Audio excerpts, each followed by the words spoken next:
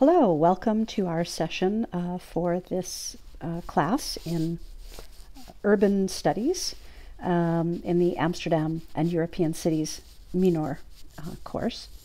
The theme today is, I'm calling it Think Global, Act Local. And the critical concepts that we'll be engaging with today include questions like what has resource management and public health looked like, especially in terms of city design throughout certain periods of history? What is germ theory? What are cholera? What was the concept of miasma? And how do these concepts relate to public health in urban areas specifically? How do people define what is considered waste? How is this culturally determined? And lastly, a little bit of a quick look at what sustainable cities of the future might look like. Move to the next slide and you'll find out more.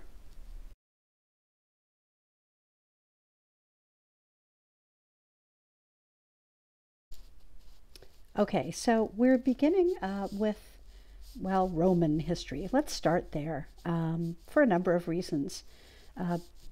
We start with the Romans and we just sort of look quickly at the bullet points for that period of time, that empire, because, well, the Romans were famous for lots of things like their military prowess, but they were also one of the first civilization societies to incorporate some notion of public sanitation and the idea of public toilets, for example, bathhouses, and sewer systems were actually sort of originated and developed to a large extent by the Roman emperors. Okay, so Rome had legislation that stated that towns and cities, well, towns at that point, had to clear away waste from roads, and that waste material should be brought outside of town. So you would expect that this would improve the health of the people living in the Roman cities and towns. But actually, recent research has showed that that wasn't necessarily the case. Evidence now shows that there were prevalent presences of parasites such as whipworm, roundworm, and the parasite that causes dysentery that were just as prevalent under Roman rule as these parasites were previously. There were also problems. Research has shown, and archaeological research, that lice, fleas, and bed bugs, which are all issues currently plaguing humankind in this day and age, were also part and parcel of living under Roman rule. In fact, looking through, say, museum displays, especially in Roman areas of, pottery and things that were dug up archaeologically, lice were evident in that one finds fine-toothed combs dating from the Roman era that were obviously lice combs. What else can we say about Roman sanitation? Well, okay, the Romans had public bathhouses and public toilets, but these were, although at the time this was sort of groundbreaking, right, to sort of mass organize this human waste, that is, it wasn't probably the cleanest in terms of, these were dirty places. There was excrement, there was urine, the lighting was poor. So although one could conclude that public bathhouses and toilets didn't have a negative effect on public health, saying that they led to some sort of positive outcome would be a stretch. What else can we say? People had private toilets in their homes, but these weren't connected to the sewers because the upper classes feared what might come out of the sewer into one's own house. So, for example, gases and in some cases fauna like rats. What else can we say about, well, okay, and the Romans at that time, in the notion of, let's say, well, what was considered medical, that's a bit of a stretch, but there was this idea of what were called the four humors. And again, that there were four elements, fire, water, earth, and air, and that these elements were also tied to four distinct types of, let's say, humors or human behaviors. So we're at the point in history where there was absolutely no notion of the idea that of contagion, for example, and that sanitation and public sanitation is directly connected to stemming contagion. Move to the next slide and we'll go further in talking a bit about the Romans.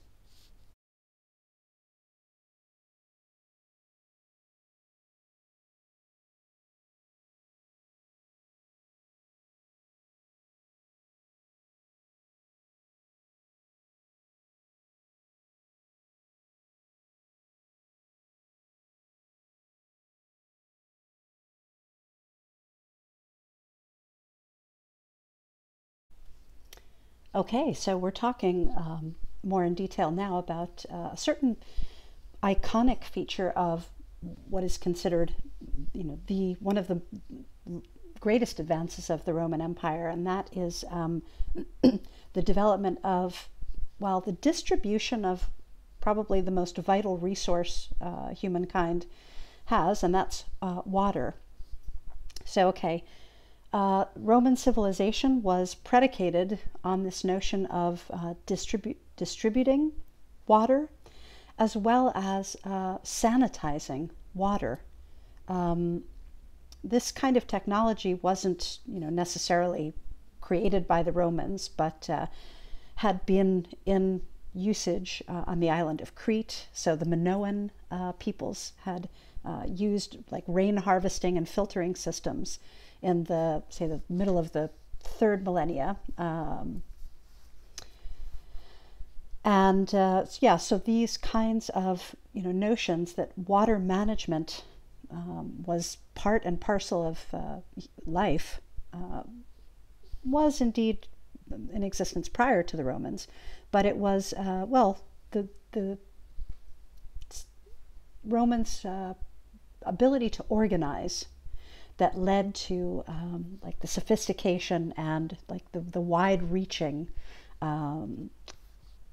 adoption of the Roman aqueduct that one can see on landscapes ranging from Spain to Syria. And again, these are iconic evidence of Roman encroachment into far-reaching territories, but also Roman advancement. So aqueducts were public works, and not every city had aqueducts. But for example, Pompeii didn't have an aqueduct. They used wells, private cisterns that were dug beneath houses. And some of these cisterns or wells were colossal. However, other cities needed more water, for drinking water, for example. So aqueducts were an effective way of distributing water and keeping water clean for drinking. Why is this still sort of such groundbreaking technology? Well, because aqueducts are still used. The technology has, of course, been improved upon in the modern day, but this notion of clean water and sharing clean water still is endemic, is something that is part of urban design and agriculture in the modern day. Okay, move to the next slide and we'll talk about a different kind of water, micturation, that is urine, and its uses in keeping things clean.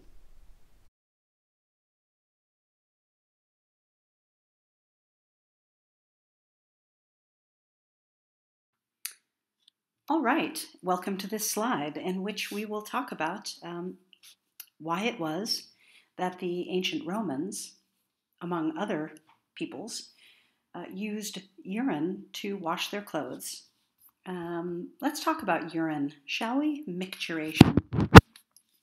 It wasn't just in ancient Rome. I mean, actually, archaeological evidence has shown that Viking civilizations or Viking peoples, and actually globally, right up until the 16th century, perhaps it's still being practiced, use urine, human urine, as a cleaning agent. Now, why is this? Well, chemically, urine is a quick and rich source of urea, and this is a nitrogen-based organic compound that decays into ammonia.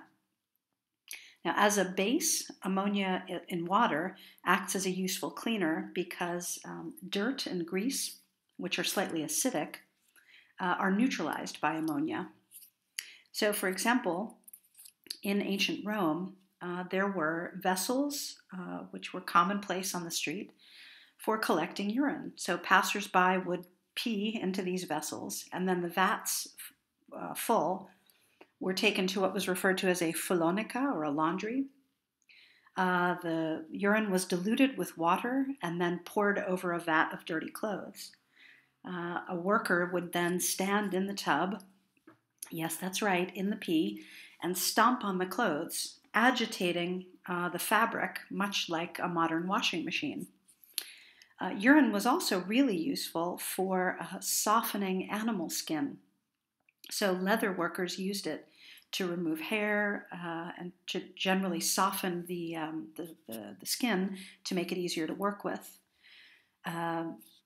So much so that even up to, let's say, the 1500s in England, the textile industry regarded or used urine as a resource in order to produce and work with textiles. What I think we see from this, I'm not trying to gross you out, but basically the notion of what is considered dirty or clean in a particular historic period or in a particular part of the world is malleable. That is, the notion of what is dirty and clean is very sort of subjective and culturally determined, historically determined. So as we move through the next slides, we'll see indeed that this becomes very important in our understanding of public sanitation and how cities keep people healthy. We'll move into the next slide in which we talk about the miasma theory of disease. Join me there, won't you?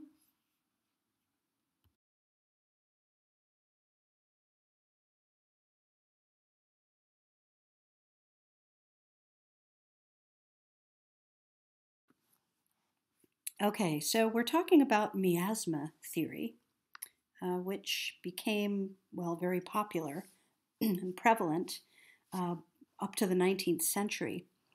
So essentially, the idea was that diseases were thought to be caused by poisonous vapors or mist in the air filled with particles mainly from decomposed or rotting matter.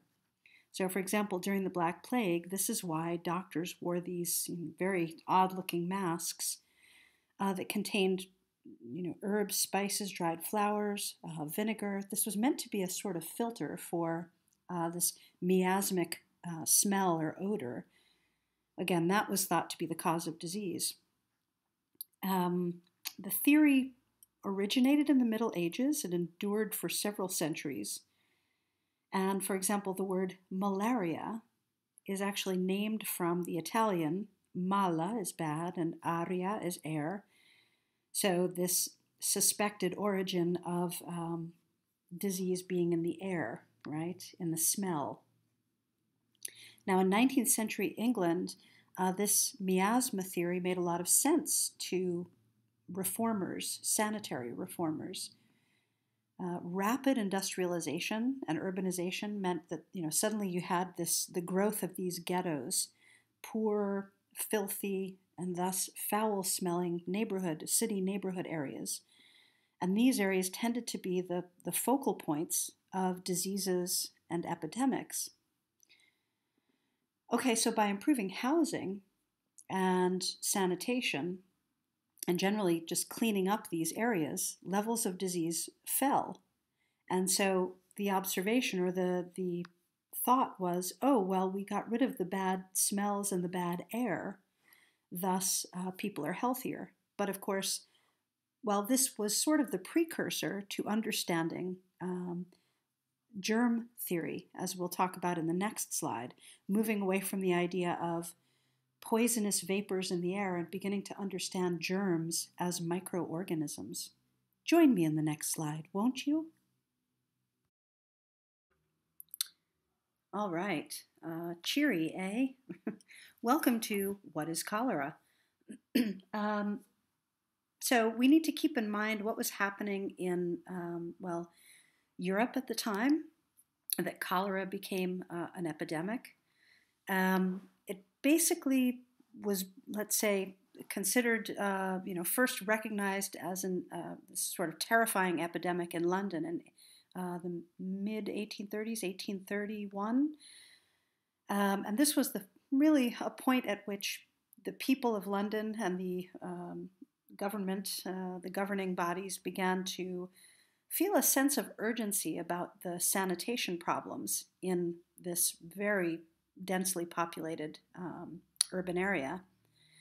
But okay, prior to, Great Britain was transforming into an industrialized nation. This started in like the mid 1700s, roughly, in which people were leaving the countryside, moving en masse to urban areas like London for, well, opportunity, to make money in the newly built factories, and in places like coal mines in the northern cities. So urban areas were becoming, again, very densely populated and rather dirty. By the 1800s, London was actually the largest city in the world. And this mass migration led to social change, of course. So London, like many other cities at the time, was overwhelmed by the waste produced by this growing population. And the majority of these people lived in squalor in these overcrowded slums.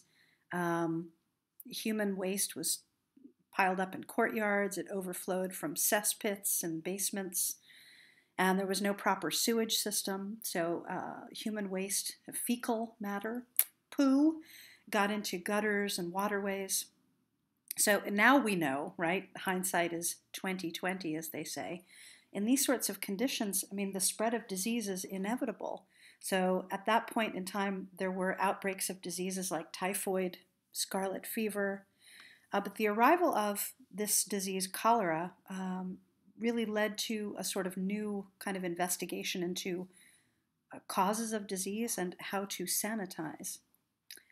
So at the time, doctors in Europe were not familiar with symptoms of cholera in particular. They didn't know how the disease was spreading, they had no cure, and there was a rapid onset of symptoms that led to, well, basically dehydration and loss of fluids, and thus, death.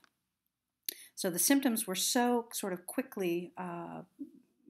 to come about, and they were so scary that this disease captured public imagination.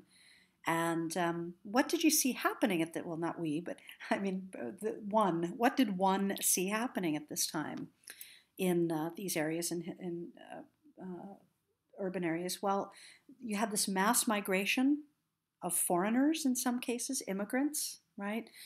And then you had this spread of disease. So to some degree, there was an idea that it was these foreigners who were bringing the disease. That cholera, for example, was a foreign epidemic. It was actually commonly known as the Asiatic flu or Asiatic cholera invading the nation. Now let's talk further about, we could talk a bit about, for example, pandemics in general, and how do they relate to what we're seeing actually right now. Well, the first, instances of widespread pandemics were actually were brought to Rome by legionnaires returning from the Middle East. And this was in 165 AD, 200 AD. The Antonine Plague, it was referred to as. Then there was the Black Death, right, in the mid 1300s, killing 25 million people, 1/3 of Europe's population. Then there was an influenza pandemic. This was in 1580, just making the point that pandemics are certainly nothing new to human history. And then the cholera pandemic, as we've talked about, in the 1800s.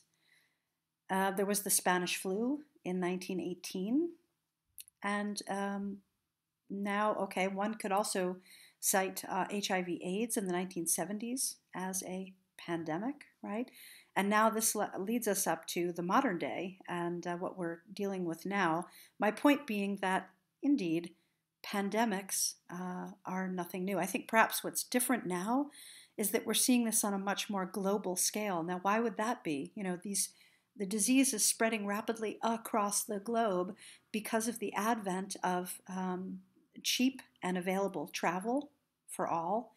And so, people migrate much greater distances than they ever have before in human history, thus leading to the spread of disease like proverbial wildfire. Ooh, let's keep talking about this. Let's go to the next slide and we'll talk about the advent of germ theory.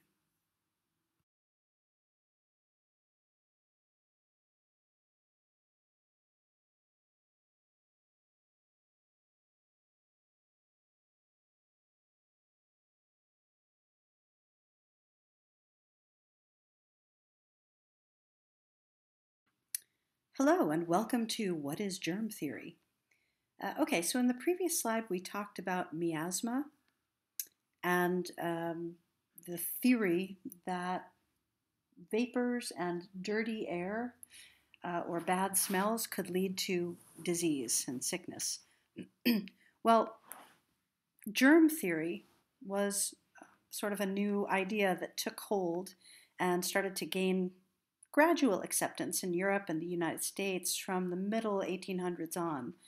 And really, one of the sort of groundbreaking moments in acceptance of germ theory was the cholera outbreak and epidemic. Thing is, though, germ theory was actually, it preceded the cholera epidemic for 200 years. So basically, Antony van Leeuwenhoek, our Dutch contingent out there in listenerland will recognize the name, constructed his very first simple microscope in the mid 1600s. And upon looking in at water, he saw these tiny organisms in the microscope. At the time, van Leeuwenhoek didn't connect it with disease, but again, over the centuries, scientists observed, so for example, blood from people who were suffering from disease and saw these microorganisms. And eventually, scientific theory began to lead the way toward, an epiphany, a discovery of, oh, it's these microorganisms in the body that actually cause disease and contagion. So this eventually superseded the miasma theory, for example, and this radically changed medical practice. And indeed, why is this relevant today? Because it remains a guiding principle that still underlines contemporary biomedicine and medical research. Let's move to the next slide and we'll talk about John Snow. No, not that John Snow, the other John, the first John Snow. All right, so we're up to the mid 1800s now. We've talked about miasma and the advent of germ theory. And now we need to talk about Dr. John Snow. Not the Jon Snow of Game of Thrones, but a much more important figure, I would say, and far less fictional. Snow was studying an outbreak of cholera in London. He figured out, with a good deal of detective work, basically mapping the outbreak of cases, I mean, literally in a physical map, he figured out that the source of the epidemic originated in a particular pump, a water pump on Broad Street. What he concluded that was that, over the course of, months and, long study and investigation, it was not poisonous vapors or miasma that was, the foul-smelling slum areas that was causing the spread of this terrifying disease.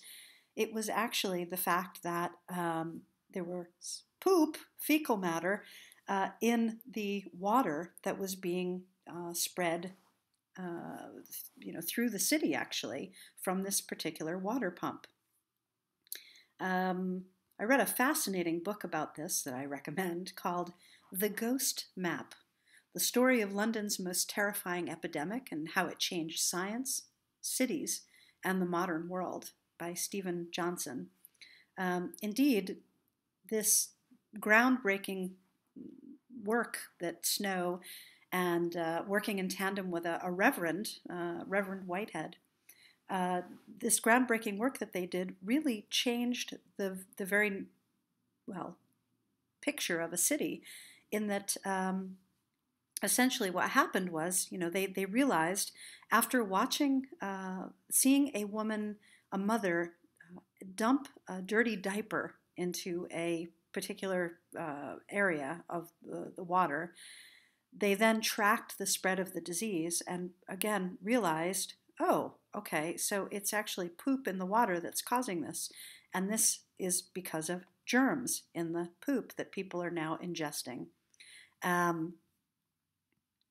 As a result, sanitation became an overriding concern. And efforts were made then to sanitize cities. What else can I say? Well, this again changed the very notion of the spread of disease, especially in urban areas. Okay, so let's move on to the next slide, in which we'll talk about, the medical revolution and sanitation and Jacob Riis.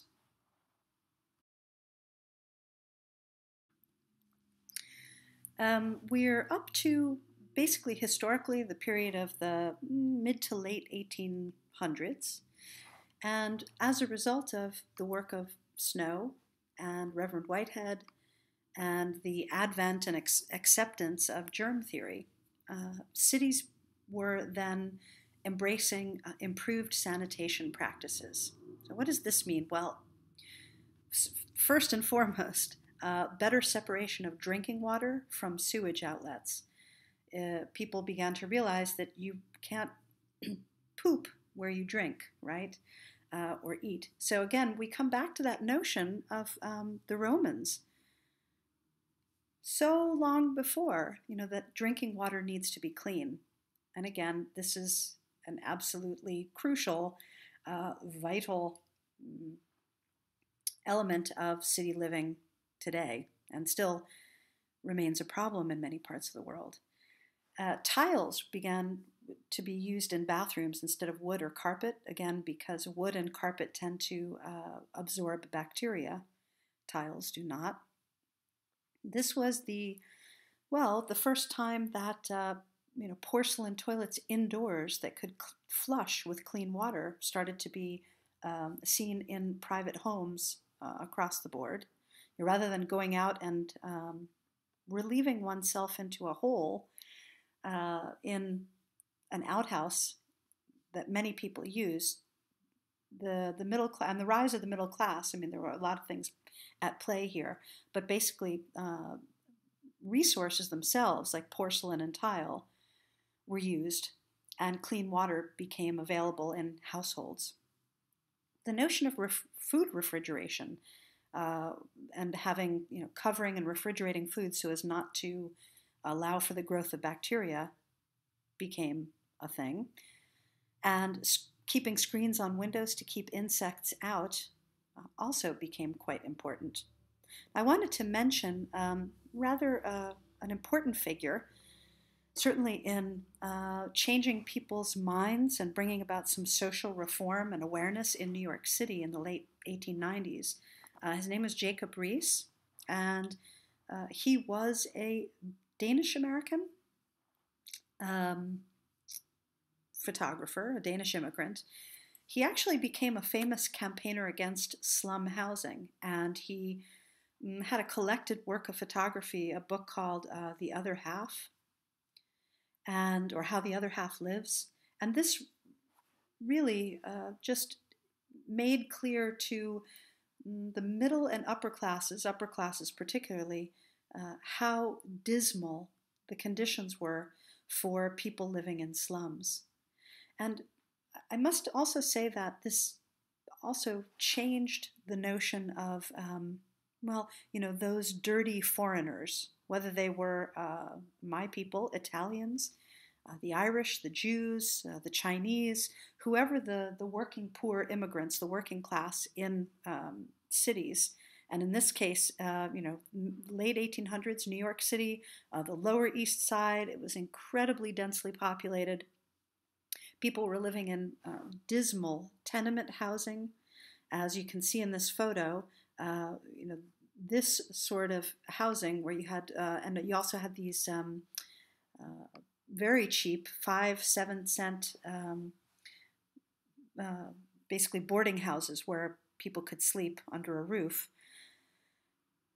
Well, again, squalid, dismal, filthy, but it wasn't the people who were causing the problem. It was the notion that there was, that the air was dirty. Okay, yes, but rather than blaming the people, Riis, through his photojournalism, essentially, showed the upper classes, these people are people. Look how badly they're living. We need to do something about this.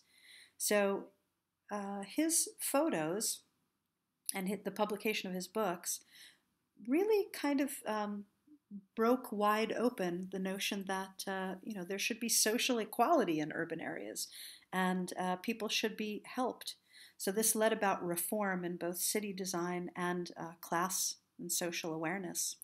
Click on the link on his name in the PowerPoint slide for a very interesting audio excerpt you can listen to about him. And one of the questions I might leave you with this slide as we move into more contemporary material in the next slides is, whether photography can actually be a force for social good, right? That might be something we can talk about in terms of argumentation. I'll move to the next slide.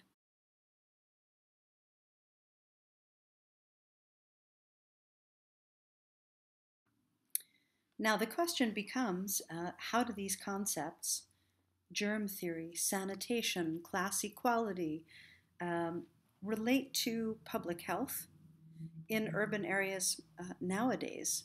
Well, despite the fact that urban living offers lots of opportunities in the way of jobs, services, there are also concentrated health risks and hazards that people are exposed to in urban populations. So whether they're low or high income, there are,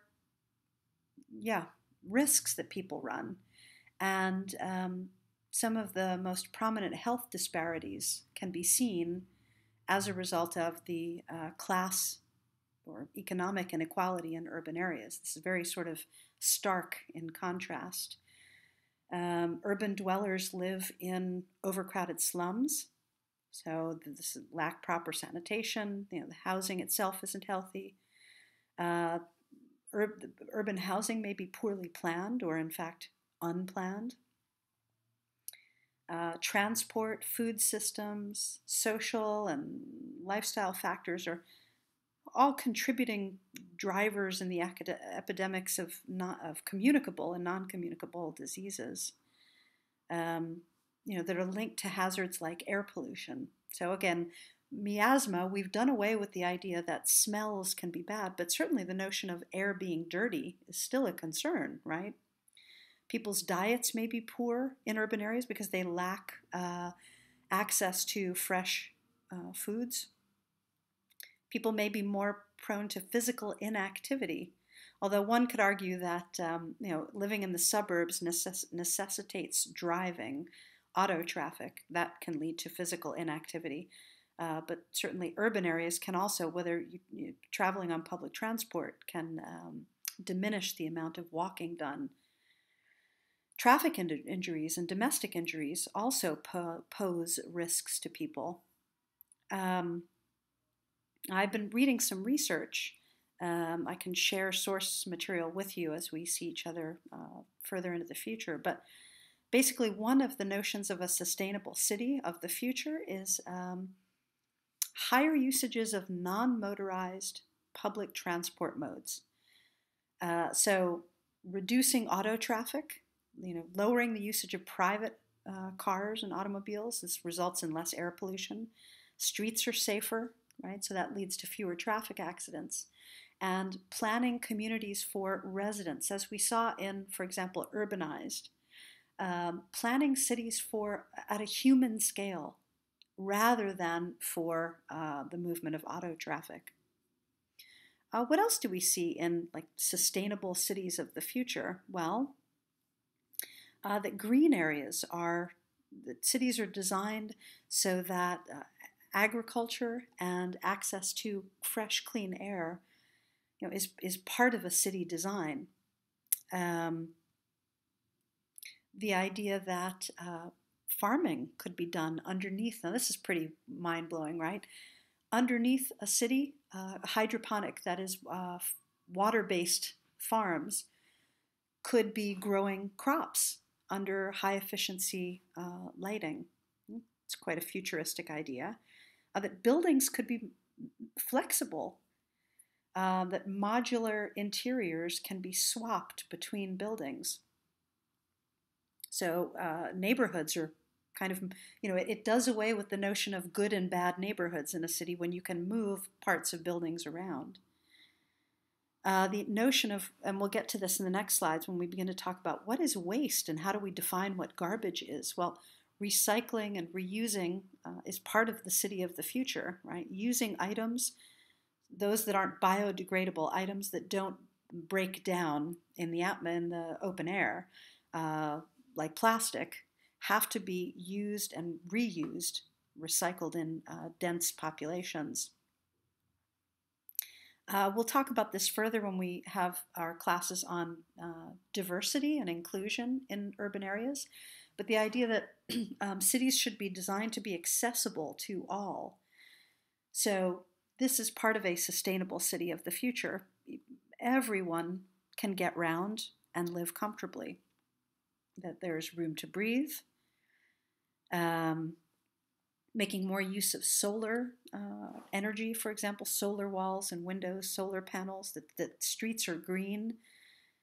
I'll include a link to a very interesting National Geographic magazine issue on cities of the future. But what we've seen here are some of the watchwords of the cities of the future. Let's move on to talking about, when we talk about cities and we talk about waste and cleanliness, well, we have to make sure we define that these terms are culturally disparate. They're defined differently in different parts of the world.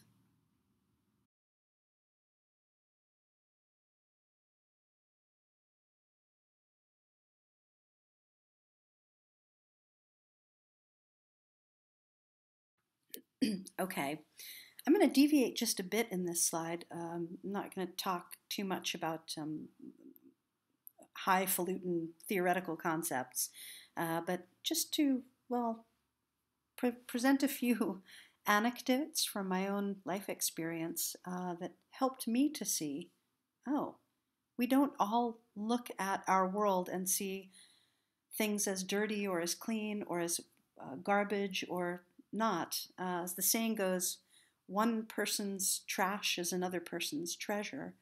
When I was living in Central Asia, I could not help but notice, because it was a part of daily living, that the people I lived with in Kyrgyzstan used and reused everything.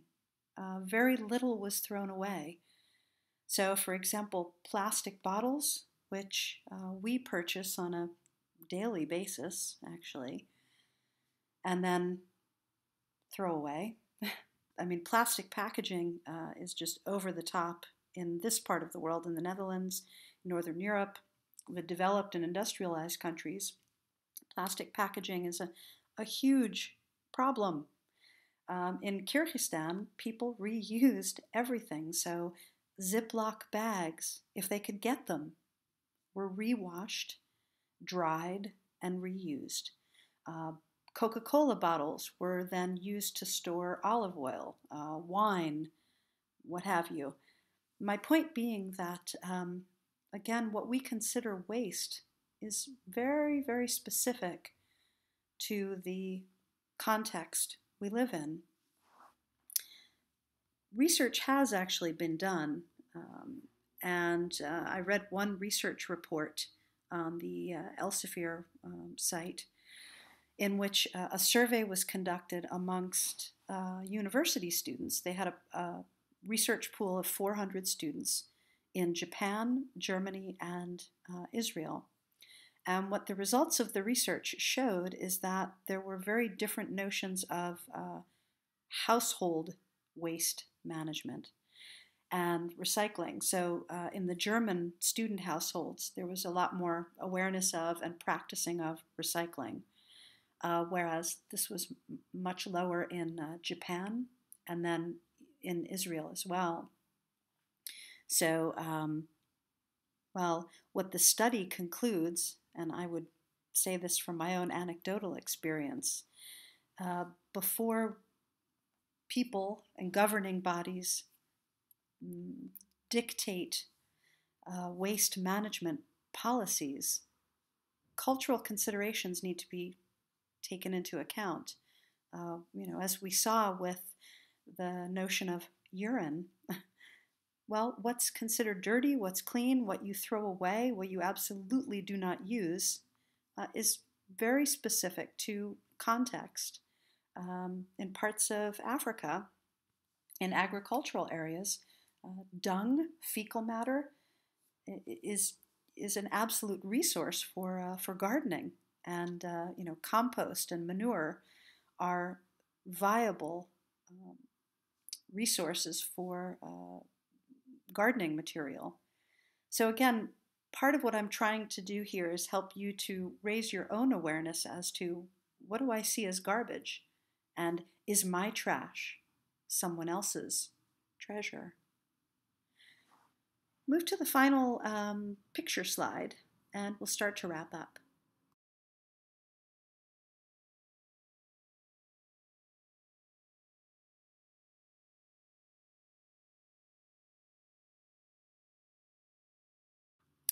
All right, there's one more slide after this as to why have we been looking at all of these concepts, and what does this mean for your own learning? Well, the last slide, what makes a sustainable city? We've talked about this to some degree previously. It's projected that by 2050, the world's population will reach almost 10 billion. And nearly 70% of this booming population, so that's 6.5, almost 7 billion people, are projected to live in urban areas. Research was done in looking at urban planning and architectural experts, and how would they design a city of the future, looking at lessons of the past. That is what we learned from epidemics and outbreaks like that of cholera. And how would we anticipate the challenges of the future, which are very much appropriate for consideration at this time period, because, we're living in a global pandemic at the moment. So what sort of challenges are we facing? And perhaps I might put this forward. The very means by which I'm reaching out to you and sharing my ideas are predicated on the notion that I have access to internet, right? I have a laptop. I have the material resources to communicate with you. In designing cities of the future, I imagine one thing we'll see from the coronavirus pandemic is a heightened awareness of who has access to communication in this digital age and who doesn't.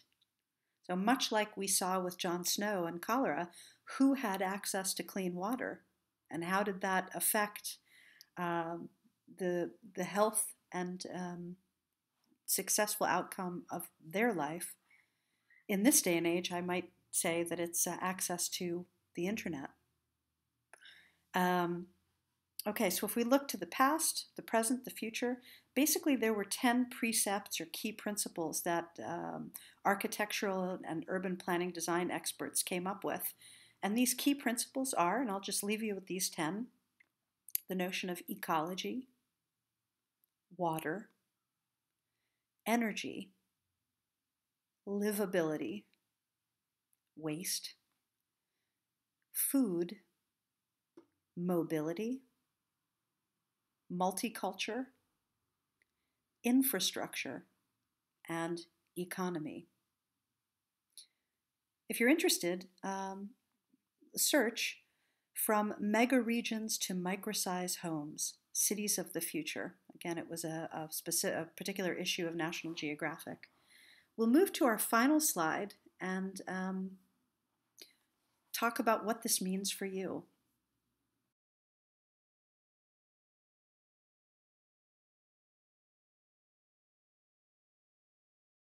All right, welcome to the final slide. What we're here to now sort of figure out in concluding is what the challenge is for you as a student in thinking carefully about what we've discussed.